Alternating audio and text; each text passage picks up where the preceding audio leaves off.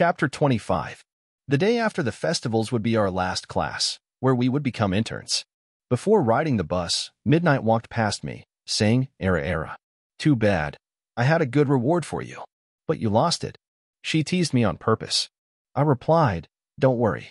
Only high expectations lead to disappointment." She narrowed her eyebrows. "Your expectations were low?" I nodded. "Even after the way I whispered to your ear," she said, putting a hand on her hip. "Rejection is nothing personal," I replied. "Well, keep your reward for yourself. The only thing I want now is to take a nap." Midnight reached for her skin-applied suit, rubbed it a bit, and said, "I can put you to sleep fast." The hormones of teenagers made me imagine things. I closed my eyes, almost imagining that I was sleeping with her. If someone blamed me, I'd ask them not to imagine a pink elephant. They do it anyway because that's how the brain works. "Anyway, I'll have a nice talk with you in class tomorrow," she spoke. We then rode the bus. Taking the last seat, I closed my eyes and took a nap. Very soon, I found myself at my house. After greeting my family, I went to my room, took a few hair strands, and offered them to Orochimaru. Then, I offered a hair strand of Mirio in the Channel 1 since there were other worlds of superheroes.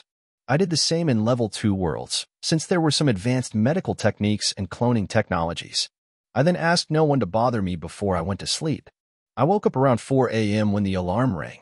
I brushed my teeth, went back to my room, and opened the system. I got a load of messages about Mirio's DNA, with people asking me if it's really given the ability to become untouchable.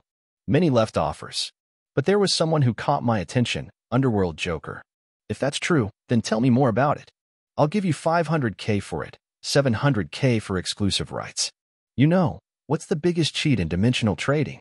It's not getting VIP privileges, and it's not having good stuff. It's being rich before getting the system. Orochimaru, Joker, and those from other worlds who had cooperation selling drugs, if they got their hands on the system, then hundreds of thousands of coins, if not millions, would be in their hand from the start. Not to mention they could have access to their world's rarest resources and sell them. There was another message from Orochimaru. Hey, brat, we had a history of dealing. Why are you offering that in the market?" Orochimaru was my passive income source, and I have been gaining a lot out of him recently. I want to see how pricey it is. I don't want anyone to take advantage of me. You think I'm anyone? You're the anyone. Sweet. How much did they offer you for that? 800K, 1 million for exclusive rights. They have cloning technologies. I believe so. Listen, do you know what's the easiest way to get someone's power in the system? Buy it. Yes, but think about it. You could sell your own knowledge, or force someone to sell it. Even bloodlines. Superpowers should be no different. You force someone to sell it. I believe in your case. You can't do that. You're saying, "Give me the exclusive rights, and we'd make a passive income out of it." How much would it take me to wait? 1 year for the specific cells to mature, as I won't clone humans as it takes too many resources. 1 year is too much of a time to wait. Why? You could clone others. That's different. To clone the Quirk itself and to clone humans and milk them are different things. In your brother's case, all I needed was to make a farm for his hair, and it worked. For that saliva, it's also easy. But for that guy to have each cell travel through everything, it means that I'd need to make a lot of adjustments. Not only that, but there is the potential to control which part to phase with. Doing it with movement requires training. But then, it's the ultimate attack and defense. This makes it better. Listen, I've got a better idea. What? No exclusive rights. But you get it anyway. You want to sell it to everyone who offers a high price. You have more hair, right? Yep. And I plan to train during the next time, so I won't wait for a year. Let's say there is a crisis coming. So, how about this? I'll offer you 1.2 million coins, exclusive rights, and no passive income shared. I'm not about to wait for 1 year, and there were Quirks worth selling more than Mirio's. So to take a huge sum of money and use it to prepare for the next couple of years, it would be worthy for me. With 1.2 million coins, I could level up and prepare to face All for One.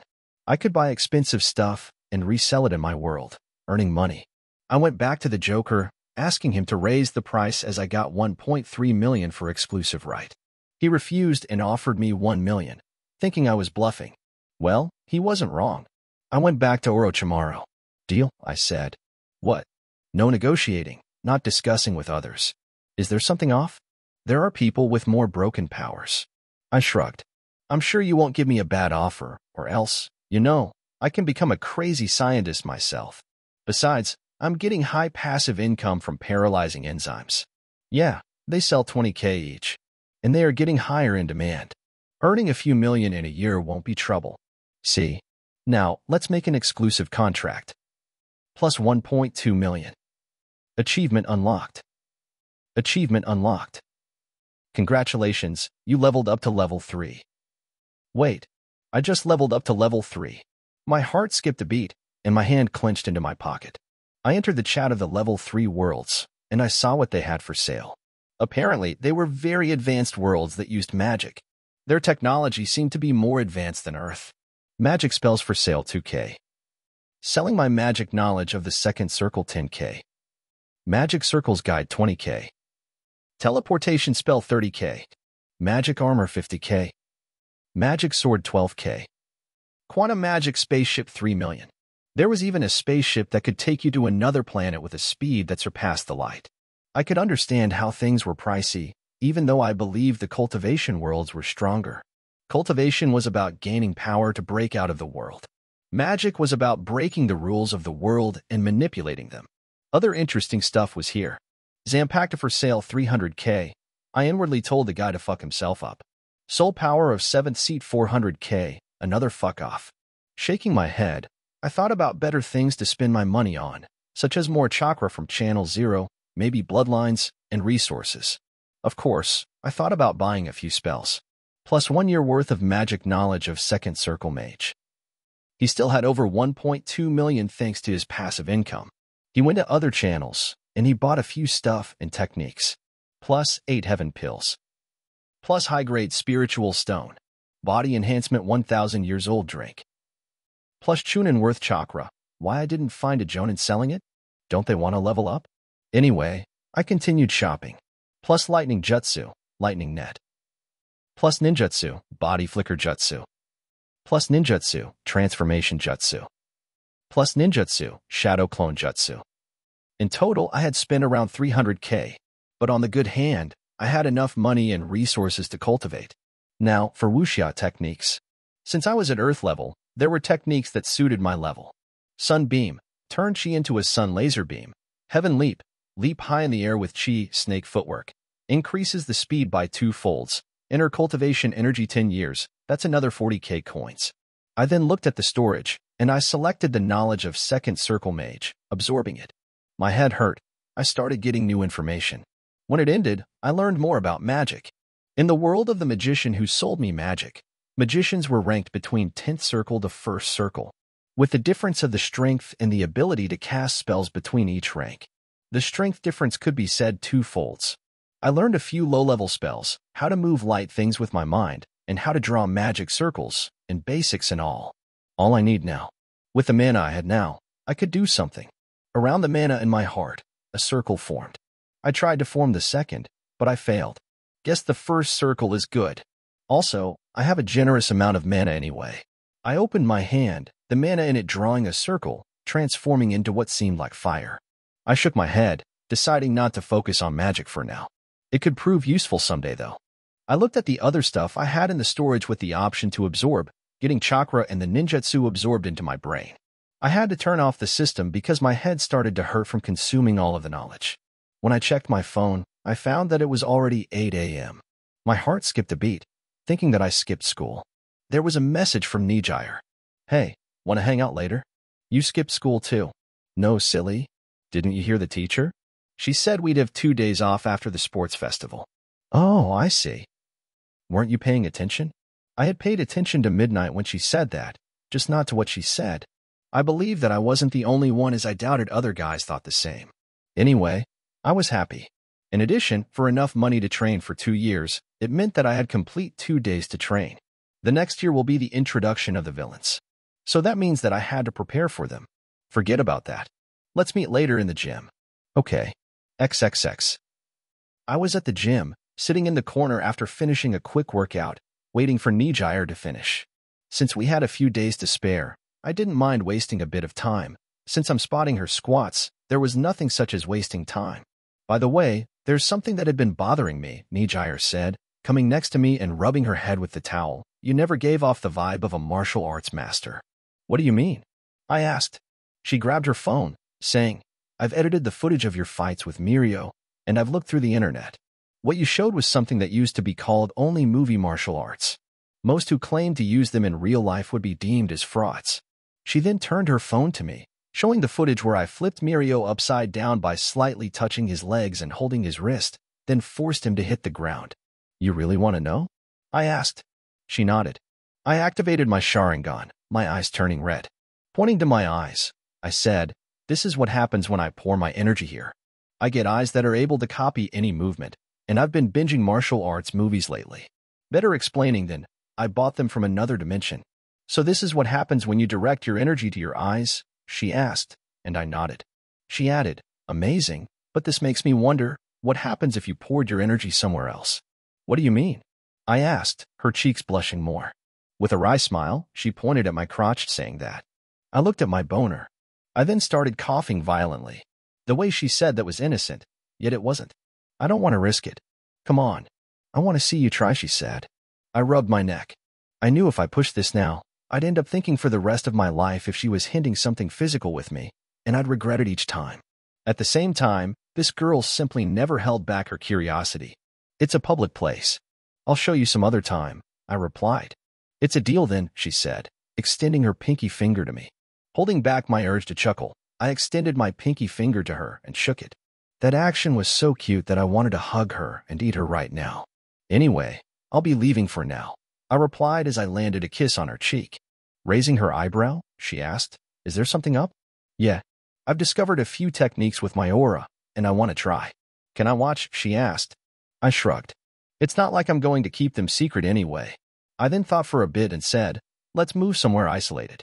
I was in a nearby forest with MHA, staring at a big rock in front of me.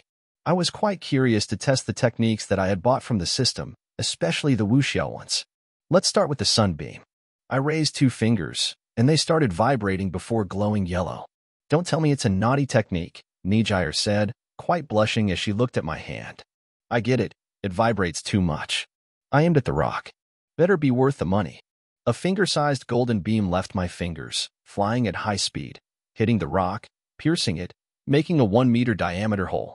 I was certain that if I reached heaven level, I could destroy a house-sized rock with it. Also, this technique took about 1/4 of my energy. Look, the hole stretched too much, I pointed, trying to joke. Instead of laughing, she opened her eyes widely. Your aura can do that? It's not that amazing. You can destroy a house, right? She nodded. MHA, hold me if it fails, I said, before squatting. I wanted to see the heaven leap technique. Let's just try a small version. What do you mean? Concentrating my chi through the meridians of my legs. The next second, I knew I was 40 meters high in the air. Did I put too much chi? I was certain because when I looked down, my heart almost jumped out of my chest. I didn't know if I could handle this or not. Even if I could, the fall would be painful. I'm dumb. I should have tested the fall damage first. Luckily, as I fell a few meters, MHA got behind me and held me from my shoulders, helping me to land slowly. The feeling of her chest crushing on my back gave me weird butterflies. It felt better than hugging her. Maybe I should let her spot me. That was scary, I said. Putting her hands on her hips, she pouted. You think? Try seeing that from my perspective. I really thought you were going to die. What would have happened if you went to test this alone and fell down and got your leg broken? Go to the hospital? I replied. Your safety isn't a joke, you know, she said. That makes you a bad boy. My heart pumped happily hearing that. Deciding to change the topic, I said, you got a point. Want to eat ice cream? There was no point in testing other SK*LLS in front of her. She smiled and nodded. Chapter 26. I opened my eyes when the alarm rang, my body glowing in a golden aura as I had just broken through to Earth Realm Level 2. I stood up, finding my chi had increased along with my physical strength. The cultivation energy that I bought worked as a way to push my breakthrough and make it faster. I missed a date because of this, and used a heavenly elixir. Still, its effect hasn't worn out. So I could keep going on. After changing my clothes to the school uniform, I went down to the kitchen, finding my family having breakfast. I decided to join them this time. Eat more. Mom put more meat on my plate. You'll need this. Ah, thanks, I replied. Do you need some allowance? Father asked. I shook my head. After entering the hero school and displaying my power at the sports festival, I was getting a bit of special treatment. At first, I thought that my Neto was going to get jealous, but instead, he gave me his share of meat and spoke. "Is there any business deals around?" he asked, thinking about his balls. Replying, I said, "Maybe, this time." Since I had gotten the transformation jutsu, I could change my look and make shady deals with shady people and sell diamonds that were worthless rocks in mana and cultivation worlds for profit. I couldn't do that with my legal identity since it had already been used, and I didn't want to bring attention to me. But I couldn't live as poor until I become a true hero. Mineta smiled, his eyes tearing up. My words to him seemed like finding water to a man lost in the desert. After finishing my food, I took the school bus, went to my class, and took my seat. Many eyes were on me. Midnight entered. The first thing she said was, "Kenshiro, stand and face the wall." All I could do was ask, what did I do now? Her blue eyes scanned me, and her lips made an evil smirk. To dare to give up like that after I promised a reward. She said with a bland look in her eyes. Did I hurt her pride to take things personally? If so, then I made it. I shrugged. What's the point? I couldn't beat him without fouling him. It's my loss. You flipped him in the air, broke his wrist, and fixed it when he asked, and now you're saying you gave up because you wouldn't win if not for the knocking out rule? She asked. Her sharp eyes caught my true intention. Somehow, that made me feel glad. You should think twice before trying to fool me with AS*XY act. What's the point? We were just having fun. I stretched my arms and went to the wall, leaning on it. I looked at the teacher, smiling that I got under her skin. My smile confirmed her thoughts. She took a deep breath, and she said, "Let's be professional now." She then wrote on the board the number of offers we got for the internship. Nijire got most of them. Then me, then Tamaki, and then someone else. I got 200 offers, while Nijire got 1,000. We sent you the offers to your houses and the contacts info of the heroes that would like to have you as their intern, Midnight said. Then she looked at me, "Kenshiro, you can sit down." I expected more for a punishment, I sarcastically said as I walked to my seat and grabbed my chair. Fufufu. She closed her eyes.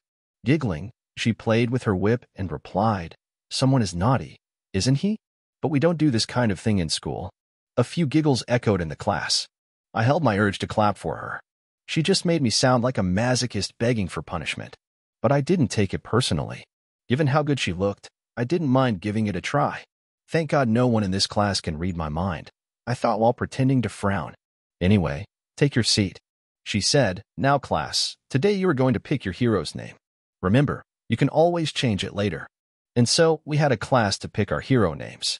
I wasn't really fond of the names. Just Ken, that didn't sound right either as it reminded me of, forget it, I don't want to say it. In the end, my hero's name became Kenshiro for now. After the end of the class, I had a small chat with Nijire, her asking me where I'd go. I ended up saying some far place. My intent was to go to a place where I could do business, where there are criminals with strong quirks and money. I'd examine the offers of my internship and look through the locations where the heroes were and if there was any rumors about organized crime.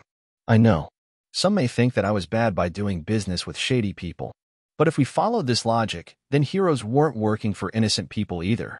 When I asked Nijire about where she's planning to spend her internship, she said she'd have to go under a strong female hero preferably.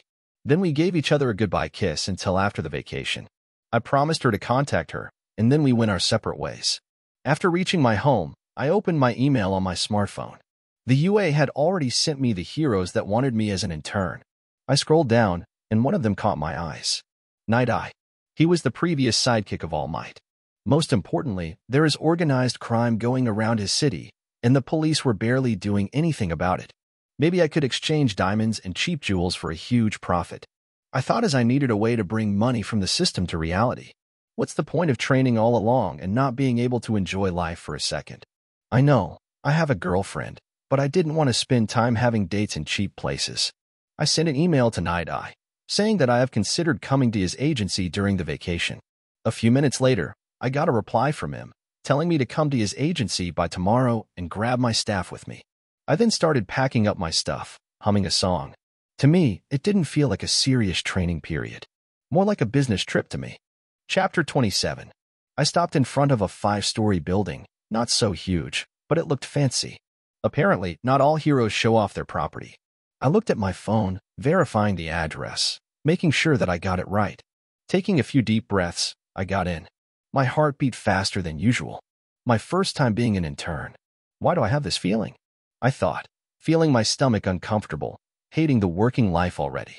It reminded me of my previous life, where I had spent many years working as an intern just to get experience. Many seniors would use the interns to load them with work, and the interns, like puppies, would comply. But in the end, the jobs would go to the one destined for it. If they expect you to do more than your job, don't. My hand clenched into fists, remembering that I didn't get a job until I quietly quit and played poker with the employer for a few days. I hate internships. I thought as I entered the main hall, finding a woman with blue skin, dark short hair, and a pretty figure of 167 centimeters standing there. I stared at her for a bit. Her costume, after all, was a bit lewd as it consisted of a dark blue top, which ended on the top part of her chest, exposing her blue skin from the stomach and the underside of her breasts. I had to say, one should love the hero industry. I wonder if there are people who fap while watching hero clips. I wondered internally. She smiled and tilted her head. "Oh, it's you again," a familiar soft voice said. Another was a blonde boy, who happened to be Mirio. We got to the same place. He looked at me, and he stretched his lips with his fingers to a smile. What a happy surprise. "You're here?" I asked, pretending to be surprised. It wasn't surprising at all. In the canon show from my previous life, Mirio would come to work under Night Eye during the vacations. If you think about it, there should be other classmates of mine who should be here. Nijire should be under the dragon hero. As for Tamaki, his teacher should be some fat guy. The blue woman looked at my baggage before saying, "You must be Kinshiro, the new intern. This is Mirio. I believe you two are familiar. He just arrived before you not so long ago." "And you are?" I asked her. She sighed, saying, "Am I that unknown?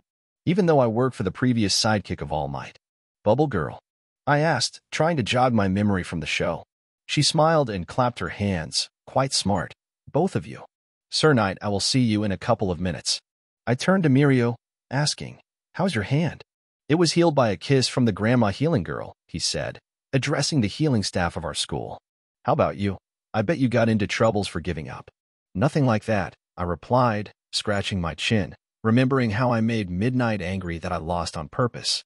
I mean, it's not like there was big money on the line to win in the first place. "Scratching your chin isn't an innocent man's reply," smiled Mirio as he pointed at me. "If scratching your chin was something in the court, I bet the crime rate would drop." "Come on." "I'm just joking," he replied.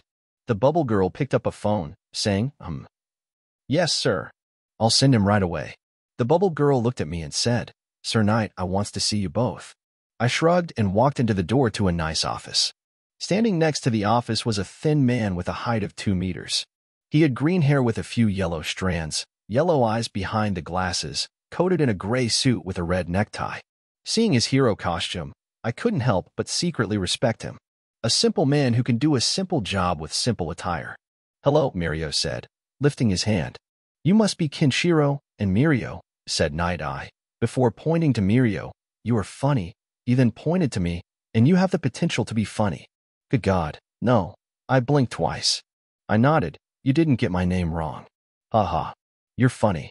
Mirio said, "He watched us on TV. He can't get it wrong." I rolled my eyes. If it weren't for my cultivation improving my mental clarity, then I would have turned to be in a bad mood because of the transportation. Mirio was lucky. Night Eye patted his glasses.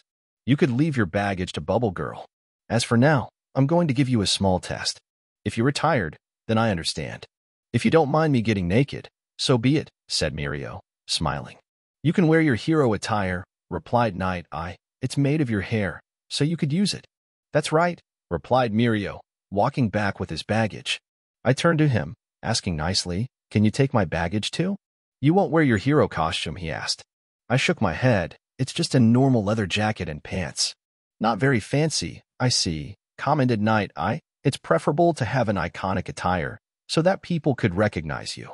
I looked at him, saying, "That's rich, coming from you." Night Eye smiled slightly, and he replied, "Well, I'm more about practical leadership and guidance." Compared to the impression Night Eye gave in the anime, he was acting way nicer. Was it because I wasn't Midoriya and I didn't get one for all? Well, I didn't mind. "Now, you have 20 moves. Try to attack me without causing damage." "Am I allowed to use my quirk?"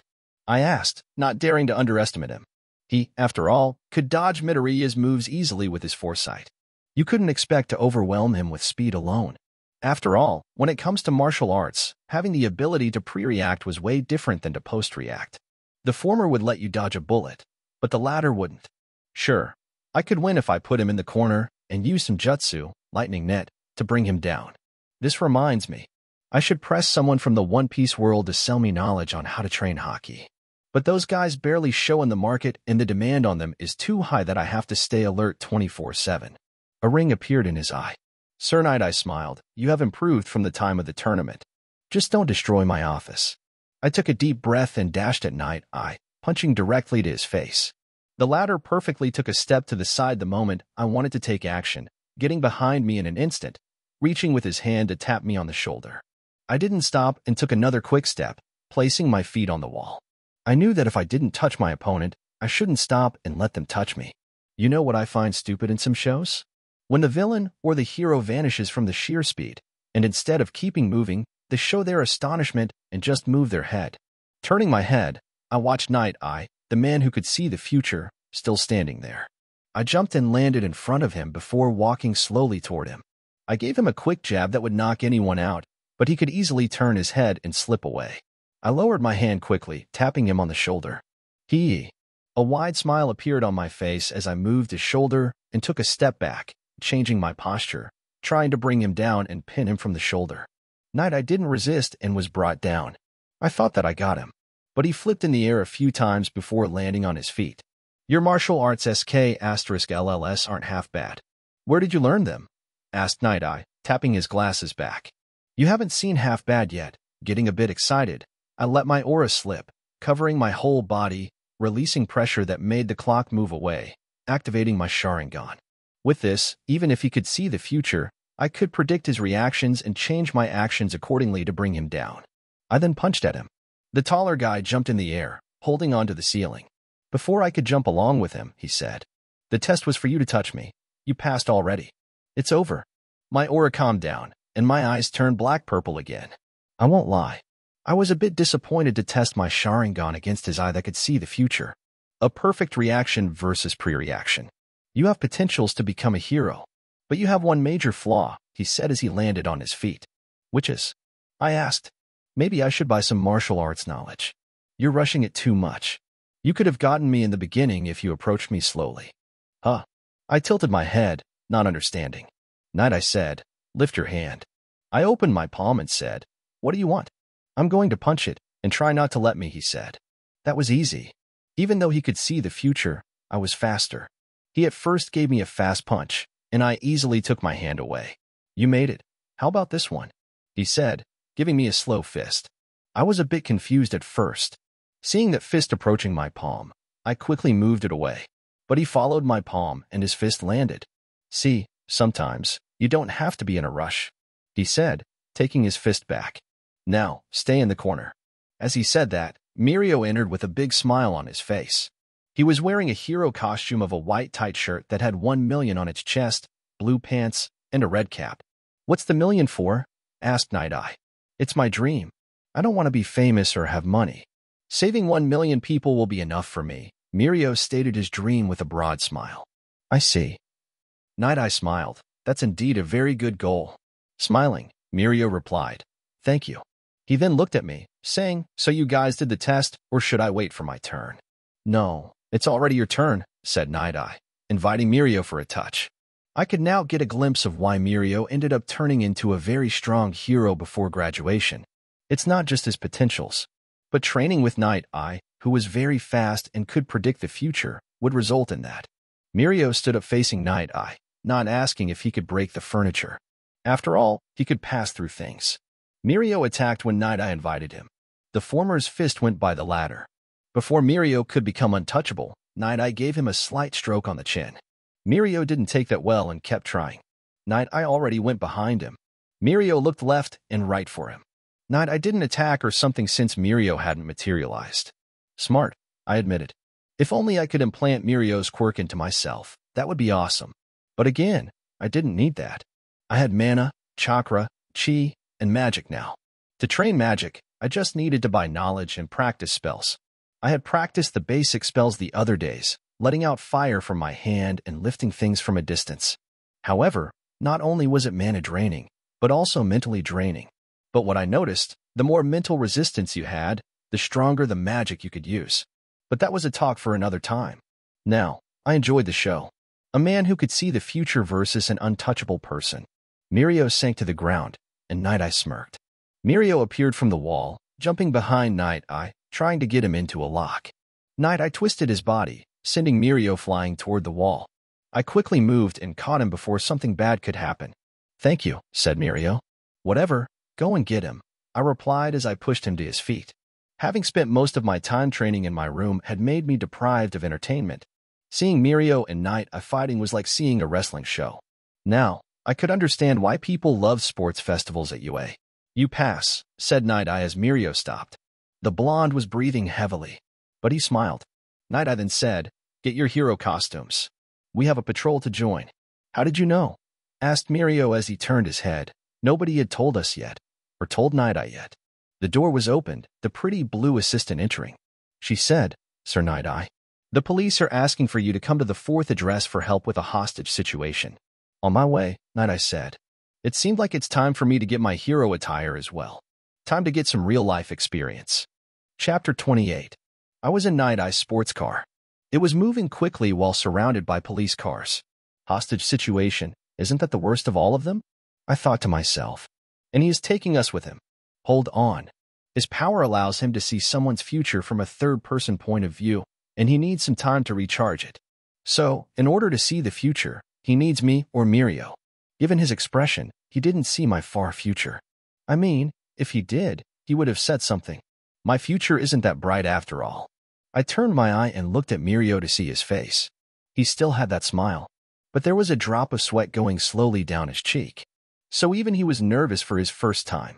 We soon arrived in front of a store, the cops' cars surrounding the building with the policemen holding their guns and aiming forward. But none dared to make an early move. At the store's entrance walked a large man of 3 meters height with the head of an ant. His skin seemed to be made of some tough matter.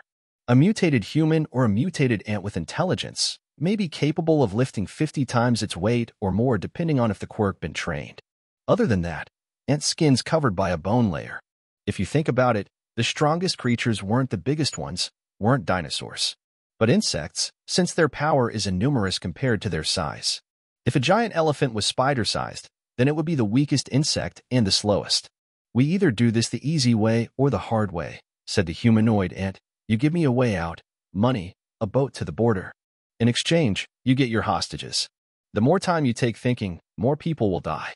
I only have 10 remaining. 10 remaining. Didn't this mean he had led some already? The policeman approached Night Eye and said, "An hour ago there were 12. Night Eye opened his eyes widely with eyes furrowed. He placed a hand on my shoulder, saying, "Don't do anything." Wait, did he see the future and saw me doing something? In that case, I wonder what did trigger me to do so. It could also be a normal protocol for new interns not to interfere in serious situations. "We can negotiate this," Night Eye said, lifting his hand. The Ant-Man looked at his wrist. "It seems that it's about to get 1,300 hours o'clock. A man got to keep his word." Shortly after seeming to think about it, the Ant-Man entered the store and grabbed a woman from the hair. He then lifted her with one hand, his other hand ready to pierce its neck. I hated gore scenes. I was a human, with a human brain that wanted to protect me from pain. One of the pain forms was the precept pain. I knew my conscience would bother me somehow, and it felt painful to watch the lady getting led without being able to do anything. Night Eye was the first to move as he rushed. I activated my Sharingan, finger glowing in yellow as sunlight was being pulled, and I pointed my finger forward. A finger-sized yellow beam left my hand. What I aimed for wasn't the villain, but the hair of the woman from which the villain held her. I have to tell, she'd hate me in the future for one reason. The beam pierced her hair, burn spread, giving her a bald front haircut. The beam didn't stop here. It hit the Ant-Man's shell, creating an explosion on its shoulder, huge crack with blood spreading. He withstood that. I thought as I opened my eyes widely. Maybe I should pour more chi. Wait, unnecessary. Night Eye appeared in front of the huge humanoid, lifting the woman and throwing her in our direction. I jumped in the air and caught her, before putting her down. The Ant-Man furrowed his insect-like eyes and punched toward Night Eye, who with a martial art move, flipped the villain to his back. The villain, not seeming to take damage from that, stood up, lifted a police car easily, and roared. The policeman shot him from every direction. I opened my hand, my mana changing to fire as it wrapped my hand, before it turned into a fireball that hit the ant on his eye. "What part of not do anything do you understand?" said Night-Eye, smiling. He bent down and kicked the villain on his leg, flipping him along the car. Then with a quick punch, Night-Eye sent the Ant-Man flying to hit a wall. Night-Eye then stood up and played with the seals in his hand. Hold up. Wasn't his ability to see the future? I thought, why is he this strong? When the villain fell, a policeman threw an electrical net at him, electrocuting him unconscious. They then arrested him. Mirio appeared rolling from the other side of the building, guiding the hostages. Apparently, he had slipped to help them when we were talking to the villain. Night-Eye looked at me with a serious frown. I scratched my chin and avoided eye contact. It's not like I wanted to do that. It just felt too painful to watch that I had to do something. "Why did you move?" he asked. "I didn't know what you meant by that." I replied. "Excuse me. I mean, by not moving, you meant not moving from my place, not moving a muscle. If it's the latter, then I'd end up dead since. You know, not moving means no breathing. No breathing means no life. And technically, I didn't move from my place," I said. Night-Eye's serious expression was replaced by a scoffing laugh. He took a deep breath and said, "I meant staying in your place. I should have said something about not using aura attacks." Night-Eye turned his head to the woman whose hair was burned. "Good job on saving her. But next time, work according to the responsible hero you were with." I nodded and said, "You knew I'd do that even when you asked me not to do anything?" Mirio stood behind me and looked at Night-Eye. Night-Eye said, "Now, get back to the agency and take a rest. Bubble Girl will take you to where you guys would be resting." Aye, Captain," Mirio said. I nodded. We then headed back to the agency. Night-Eye left us with his assistants while he dealt with some papers with the police. I wished I could stay with him, so I could see how much money he made. But that didn't matter now because I was about to make money. The Bubble Girl drove us in her car to a villa and gave us keys to our room. Then she asked us to rest for the remaining days. We'll have more night patrols. Another day passed. When it was guaranteed that my 24 hours effect with Night-Eye had done, I decided to move on the plan. After the day, we went back to sleep at our residence. When I was alone, I wore my pajama, created a shadow clone, and let it sleep in my place. I then used transformation jutsu, changing my look, and went outside. Chapter 29. It was night, and I was outside, taking on the appearance of Dom Toretto. I needed to take on an appearance that would fit doing underground deals, and I couldn't think of a better. Meanwhile, I spent a bunch of money buying jewelry that people sold for pocket change. The only thing with value was gold in the system, and that's the only thing I couldn't buy. But still, with my golden coins, I could bring them to reality and sell them. It's just not as profitable as selling those expensive stones. 1,000 coins. I bought a lot of stuff, but it caused my storage to get full. Luckily, I could upgrade. Storage has been upgraded. Storage has been upgraded. 20,000 coins. Now, my storage had the space of a warehouse. I could conduct business now. As I was walking down the street, I was wondering where I could find these guys. No choice then. I opened the system again and went to world level 3, looking for a certain spell. Very soon, I found someone offering it for sale, a spell of heat vision, a first circle spell. I bought it for 3,000 coins. Standing next to an abandoned building with a few cars around it, I opened my hand. My mana took on the shape of magical symbols and went in my eyes. The spell took some time since I was a newbie mage with little practice. The colors changed from normal to red and orange. I could see inside that building a bunch of people holding bats, surrounding someone on his knees. A man was talking to the man who was on his knees and stepped on his head before lighting a cigarette. I knew I shouldn't interfere, but I decided to do so anyway. I needed some information about the underground world, and no one was better than mobsters. Staring at the top of the building, I took a large leap, finding myself on the top. The Heaven Leap SK*LL surely came in handy. When I landed on the roof, a bunch of guys dressed in Yakuza clothes were surrounding a poor man who was about to piss himself. They turned their heads and stared at me. "Who are you?" someone asked, pointing the bat toward me, clenching his teeth and giving me a look that said he'd kick my ass if I got on his nerves. "Hi. I'm here to ask about directions," I said, raising my hand and smiling. The guys clenched their teeth as if they were offended. They seemed like bad guys, and I was honest about asking them directions. "K*LL him," the one in lead said, tapping his hand with the head of the bat. The others surrounded me, holding their clubs. Once I gave them a glance, it came to me that these guys weren't ordinary. They were trained, and the bats in their hands were heavier than 100 kilos, yet they could lift them easily. I should have cosplayed as Jackie Chan. It's not too late, though.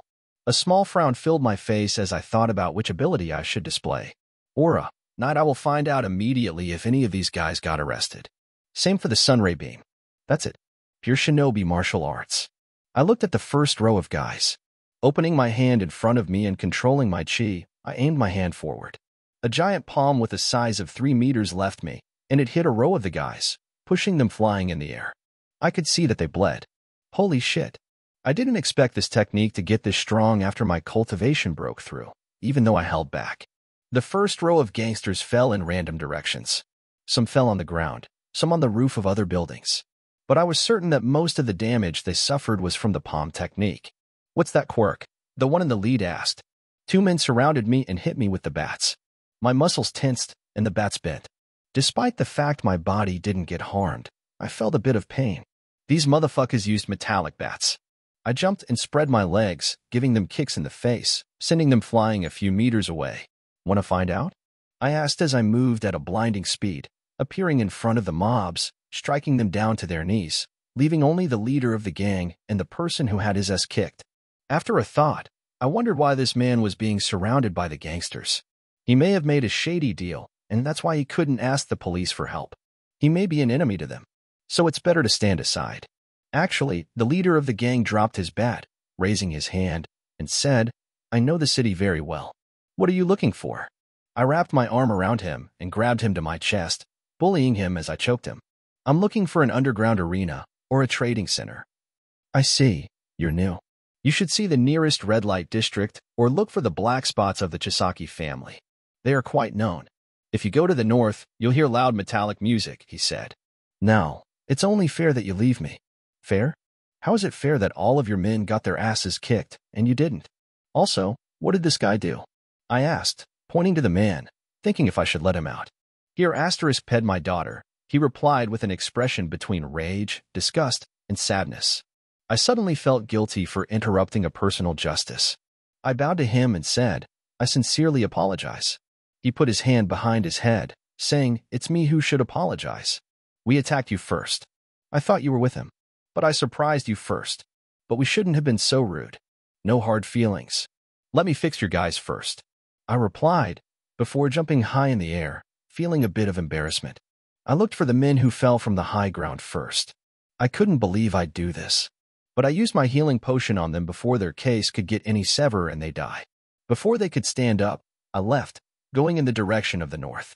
Once I stopped, I found myself in front of a huge building, fancy cars stopping in front of it. A bunch of hot women were standing on the side. Blondes, brunettes.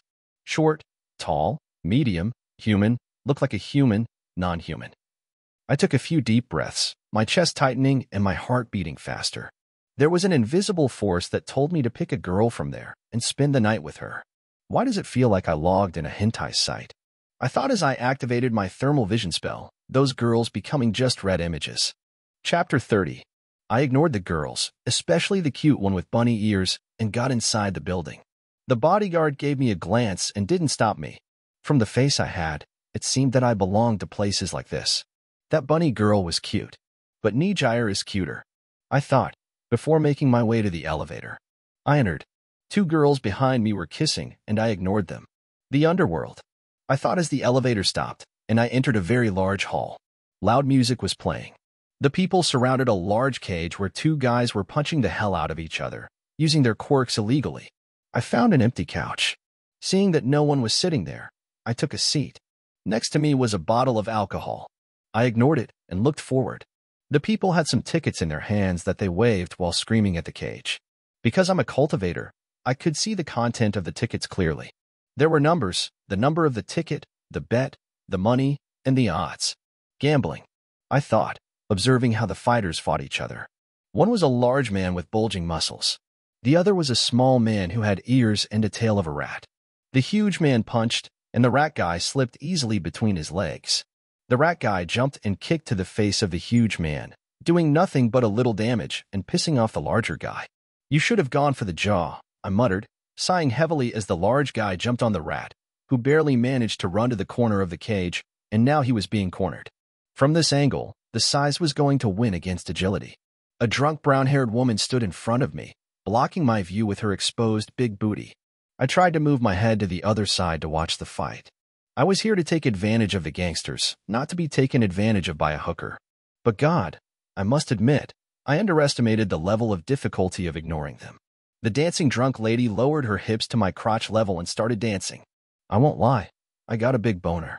Someone save me, please, I thought. I didn't want my first virginity load to be wasted on a lap dance, and I tried to pull away. As if hearing my prayer, a man with shark skin, an angry expression, grabbed the girl from the arm and pushed her away. He then stared angrily at me, saying, "You're hitting on my girl." I narrowed my eyebrow, confused as hell. If there is a type of guys I hate the most, it would be this one. They pretend to be extremely jealous, let their chicks do whatever they want, and then blame the guy whom their chicks threw themselves at. She was hitting on me, I replied with a smug smile. If you didn't stop her, she'll be giving me a blowjob. You want to die? He asked, grabbing me from my collar, my face on his. If you don't retrieve your hand, one of us will meet God today. I replied, not backing away. I could notice a shake in his hand. Huh? He was just playing tough after all. All bark, but no bite. He smirked and said, Oi, oi. You know who I am. Are you a bastard kid of mine that am I supposed to know about? I replied, remembering that I had the appearance of a middle-aged man. That statement had some weight. Let's go to the cage, you asshole. The winner gets a blowjob, said the girl who provoked this fight. If there was someone who deserved their ass getting kicked, it would be this girl. You know what, fuck it. I turned to her and punched her unconscious on the face. May she learn her lesson. The guy opened his eyes widely before pointing his head to the cage. Having nothing better to do, I walked to the cage. A new fight initiated. Our Sharky against a random guy who slapped his girl, said the DJ who was playing music. Place your bets.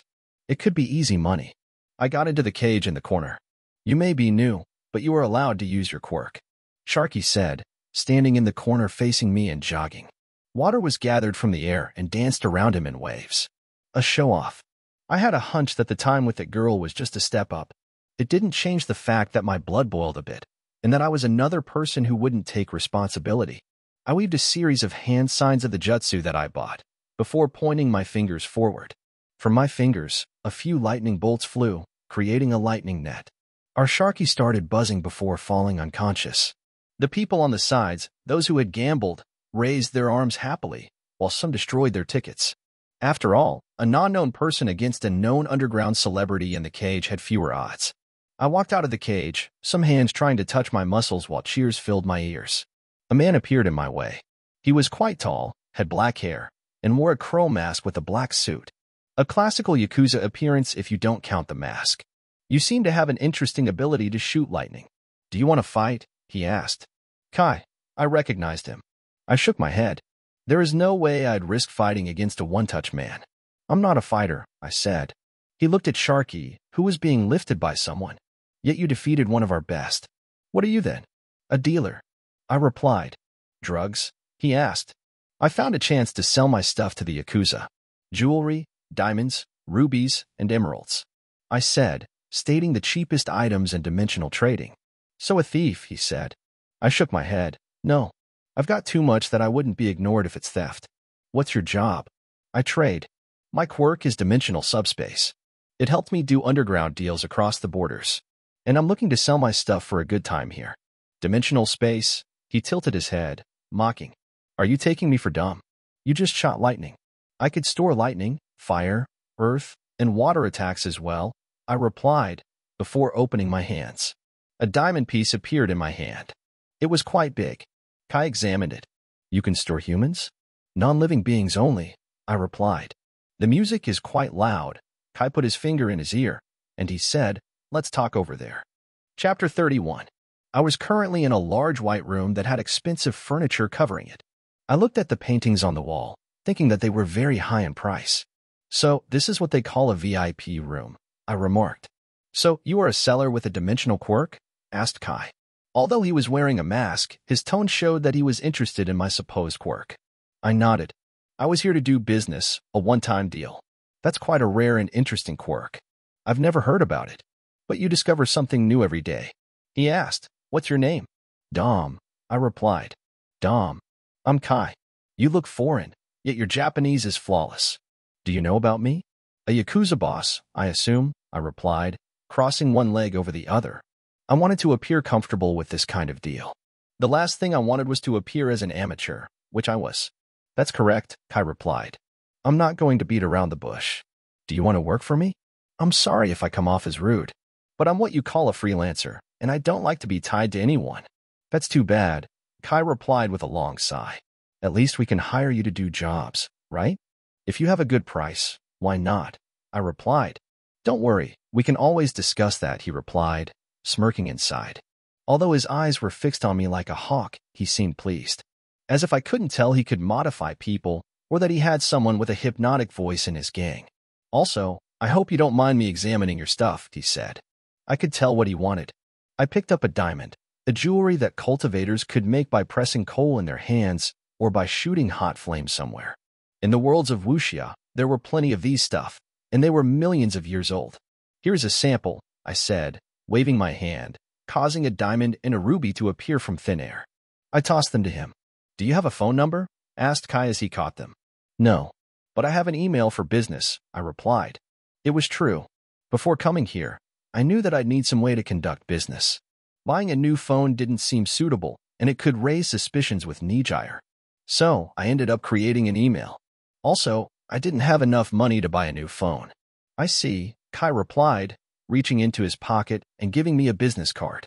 I then gave my email. He promised to contact me once he was done appraising my stuff. When he asked how much I could provide, I said half of the warehouse share if I left the country and came back. When he asked how much I had now, I said I'd tell him later. I then left the black spot.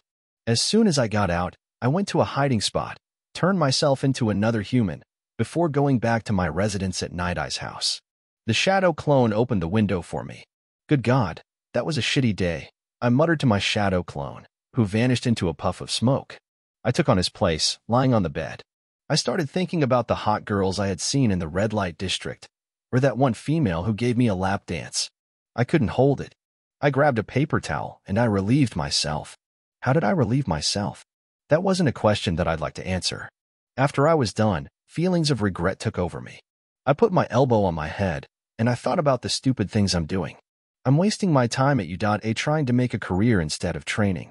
But in the long run, U.A offers me a career boost, a smooth path to making millions if not billions of dollars, and a good place that could lead me to steal DNA samples. And those dollars could be turned into coins that I could use as resources. Also, I could leave U.A as soon as I get my hero license. There was no need to spend 3 years here when I could get my license earlier if I sent a request in my second year. I raised my hand and looked at it, thinking how just relieving myself was eye-opening on the choices that I should make. I'm a cultivator. I don't need sleep as much as others.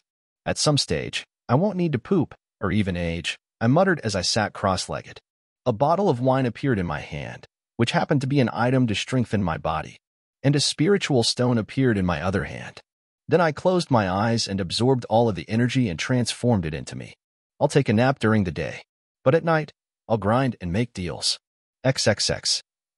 I had 2 large cups of espresso in my hand as I entered Night Eye's agency with Mirio. I was sipping repeatedly, trying to keep my eyes wide open. "Someone didn't have a good night of sleep," Bubble Girl said. "What's the matter, Kenshiro-san?" "It's difficult to fall asleep when I change my bed." "Oh, I get you. It happens to me as well," she replied. "You should have brought some melatonin with you." "Oh, I see how that would work. Thank you," I smiled at her. "Please, don't mention it. Consider me your big sis," she said. She was too nice despite being here for one day. Thinking that I'd stay longer, I didn't mind. Maybe it's the old technique that firms use. We are family here. Never had one, but I'll try, I replied. "What about me?" asked Mirio, pointing with his thumb to himself. "You can say so as well," she replied, and Mirio nodded happily. "But don't mistake it for babysitting." I and Mirio chuckled. "Anyway," she said, "we are going on patrol." "All right," I said, cracking my fingers. The next hours, I spent my time doing normal patrol around the city with Bubble Girl and Mirio. The city was peaceful at this time of the day. Most of the criminals, I presumed, were asleep by this time. There was a reason why heroes had something called night shifts. Anyway, nothing major happened other than a mugger stealing an old lady's bag. But Mirio stopped him easily. When I arrived back at the agency, we met Night Eye, who told us good job, and then he took us to a gym, telling us to train our muscles and abilities. I appreciated the time, and I took a meditating pose. "What are you doing?" asked Night Eye. "My quirk is about energy manipulation," I replied. "Don't be surprised if you see me flying one day." "Haha," he chuckled, replying. "Then what's next? Breaking through the shackles of reality and becoming immortal?" I pouted, as if I had squeezed a juicy lemon on my tongue. Night Eye had no idea he was right. But that level would require me to act like a spiritual herb for decades, if not for a century or so. But it was achievable. After finishing my training, I felt that I was halfway to Earth Realm Level 3, quite a progress. My mana also increased because of the increase in my physical strength, which worked as a foundation. I stood up, went to grab a bottle of water, and checked my second email. There was a mail from Kai. "Our appraiser said your stuff is real and pure. When are you free for a business deal?" I smiled, smelling the money in my pocket. "Tonight, after the hero's night schedule is over." He then emailed me his villa's address. Chapter 32. With my heart beating uncomfortably, I walked to the Yakuza's villa. I was there to conduct business. Sending a shadow clone was not an option since they couldn't access the storage. Better not get caught, I thought, before looking at my reflection on the car. There was no way I would get caught if the transformation jutsu was still in effect. Still, I should have purchased a face-changing mask as a security measure. I stood in front of the gate. A man dressed in black approached and greeted me. "You must be Dom," he inquired. I nodded. "Please, come in. The young master is waiting for you." He bowed slightly and gestured with his hand for me to enter. "Okay," I replied and entered. Observing the villa's grandeur, I wondered about its cost. Guards were everywhere, all dressed in black, engaging in various activities such as smoking, playing games, and even singing. They seemed to enjoy each other's company immensely. Upon entering a large room, I saw Kai sitting with one leg over the other. Turning my head, I noticed an old man with messy hair sitting next to Kai. "Dom, this is my appraiser. He'll verify if your items are genuine," Kai said. "How much can you pay?" I asked. "Let's see. Around $1.5 million. Can you bring items worth that amount?" He replied, leaning forward. I opened my hand, producing diamonds and rubies worth 1,000 coins from my storage and placing them in front of me.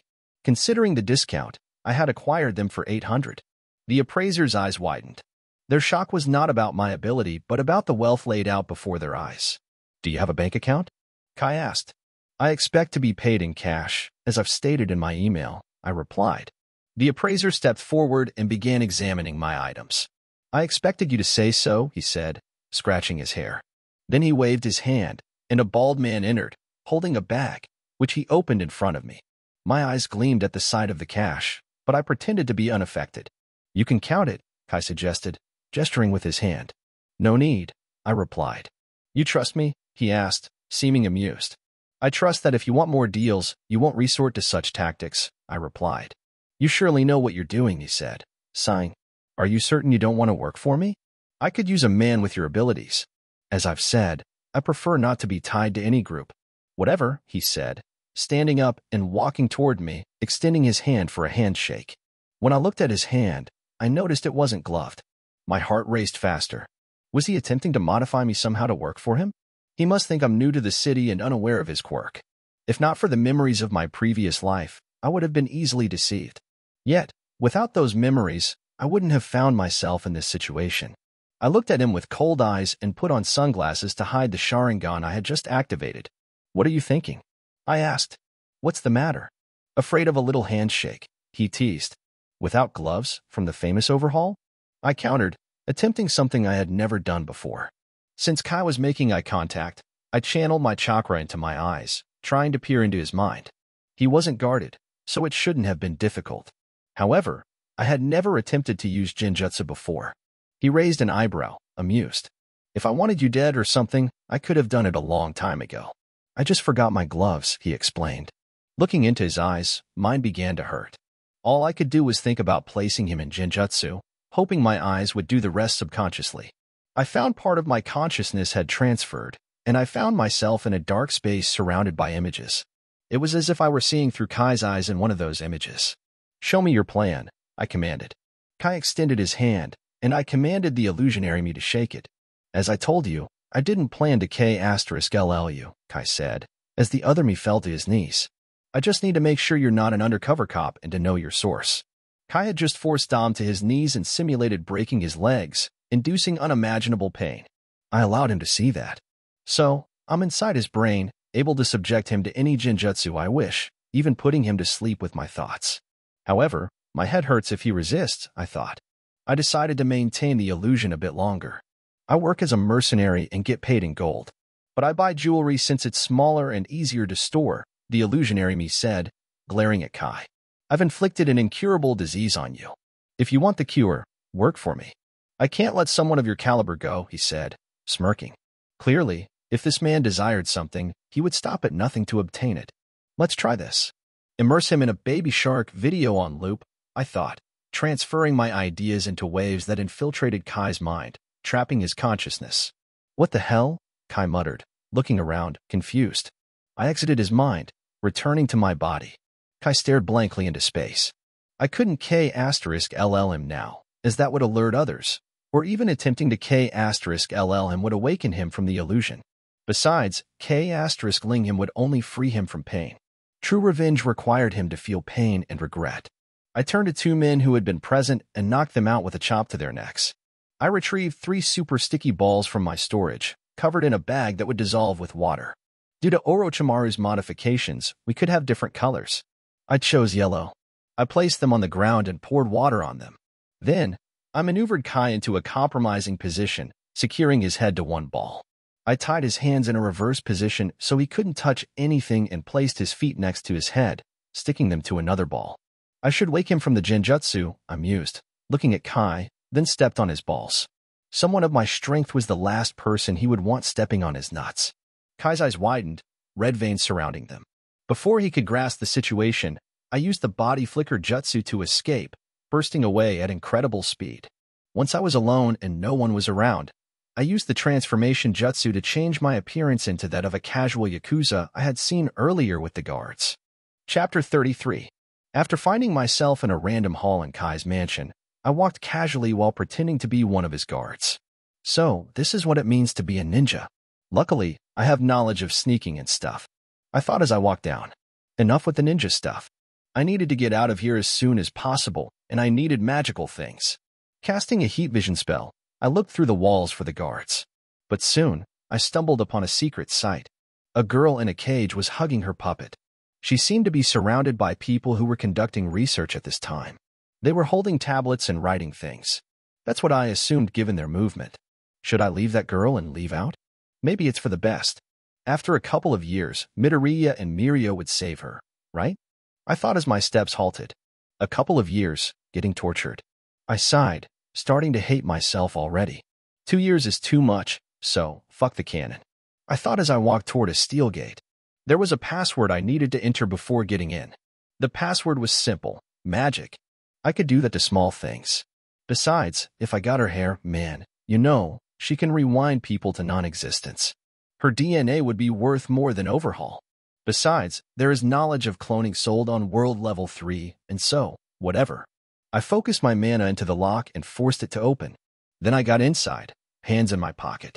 A scientist-like man looked at me. I nodded at him, and he did the same before holding a paper and writing.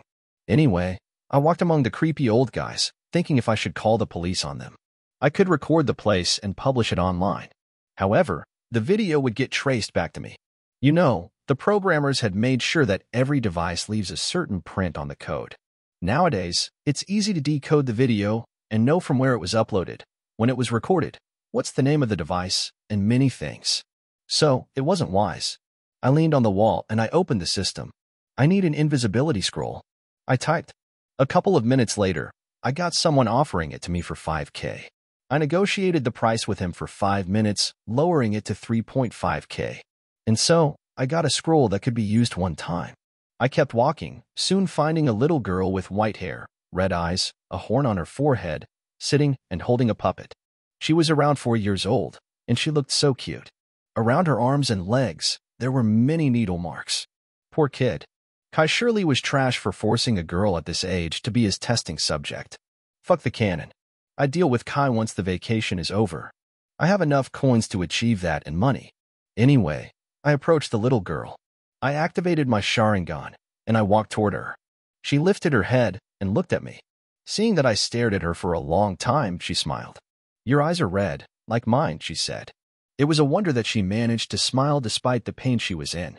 I activated my Jinjutsu, getting into her mind space, intending to make her sleep. My chakra released a signal that made her brain act the way I liked, and she fell unconscious. I held my eye, feeling a bit of hurt. But then, using the Sharingan wasn't painless. And your eyes get itchy, plus your brain would get a lot of information thanks to the ability to record the smallest movement. Anyway, I lifted the white-haired girl and put her on my back. A man with a large belly, thick mustache, and messy hair ran toward me. He yelled, "What are you doing? Put down the test subject. We still need more blood." "Test subject, you say?" I turned and looked at him. Have I ever mentioned that I hated child abusers before? No? Anyway, not wasting time, I punched the man in the face, sending him flying to the wall. I was certain that he'd have a brain stroke, and for the first time, I didn't want to help someone whom I just took down.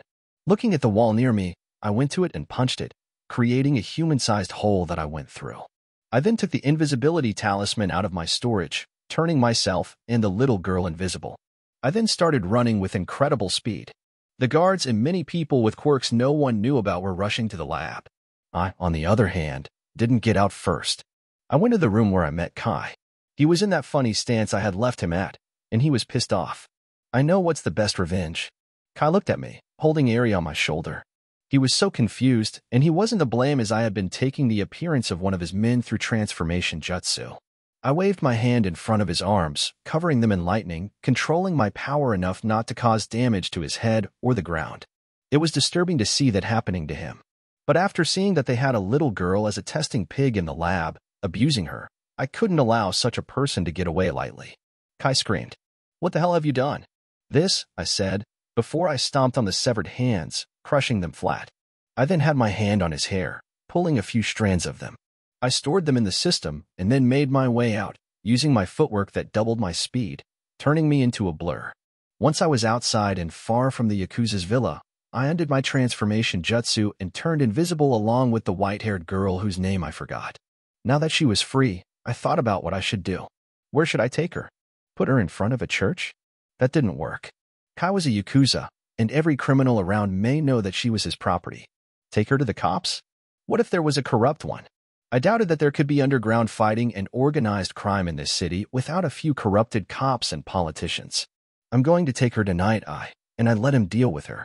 But how could I approach him without exposing the fact I was doing illegal things? Transformed shadow clone seems to be a good answer since they have no future.